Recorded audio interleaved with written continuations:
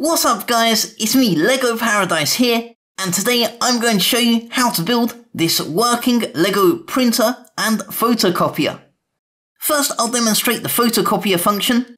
So for that you're going to need a document that you want to copy, and then just open up the photocopy tray on the side and insert your document, and then close it up so that the printer knows what to copy. And then when you're ready to print, just press the button on the front of the printer and your document is printed. And you can see it's printed out an exact copy of the original. You can also print out directly from a computer, so just plug the printer into the computer.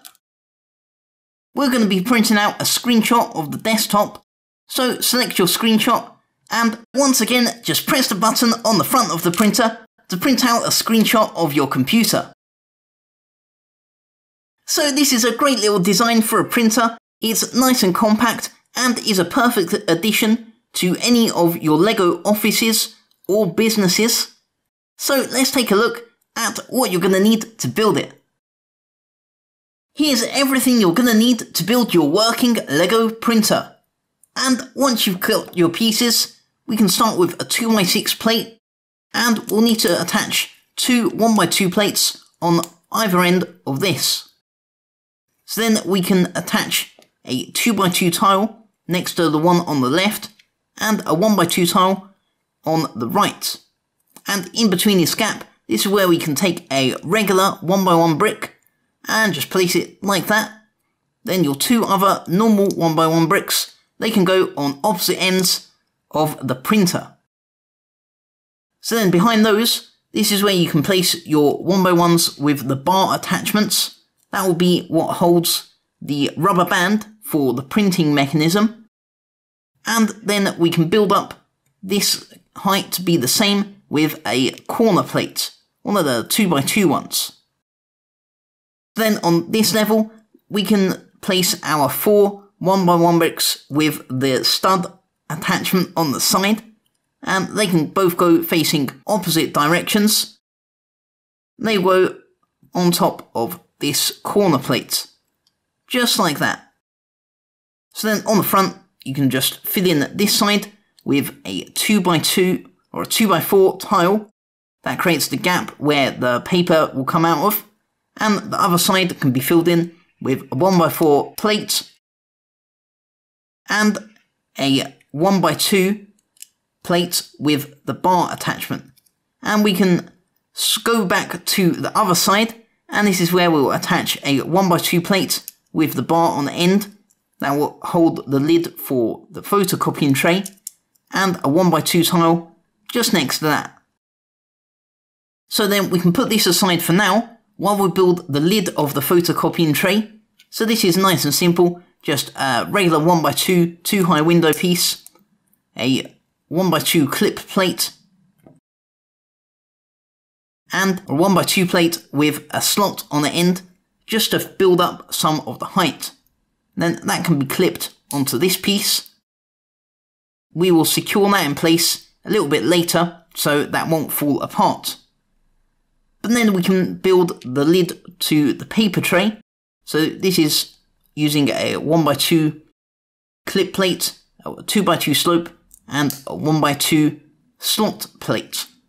And that can go on this bar in the middle, and you'll see there's gaps on either side, so we're going to want to fill those in with some 1x1 bricks and some 1x2 slope plates.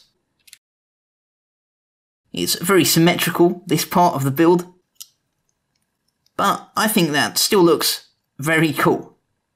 So then we're almost done with the printer.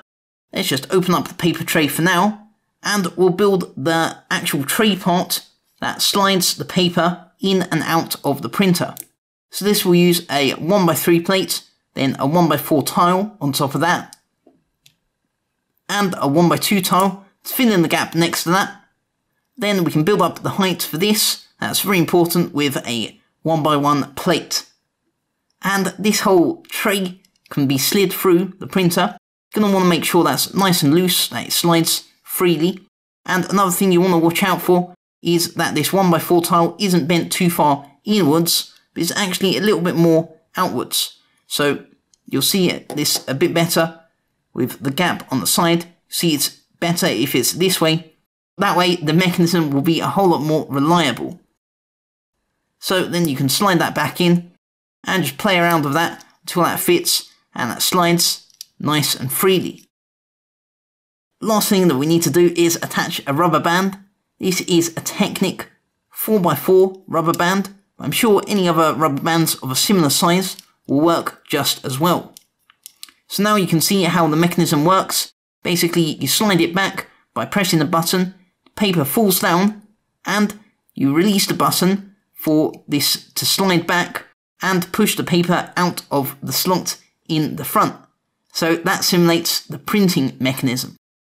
And just for some troubleshooting, if this is a little bit tight, just grab the pieces and free them up a little bit, because that will make it a whole lot more smoother and a bit more springy.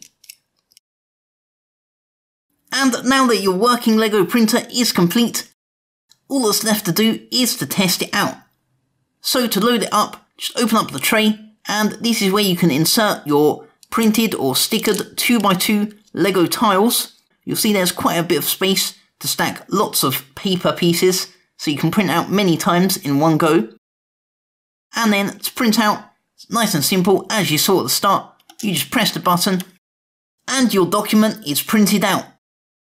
So if you enjoyed building your working Lego printer and photocopier, be sure to give this video a like, let me know what you thought of this design in the comments, and subscribe to my channel, and be sure to check out my other working Lego how to build videos just like this one.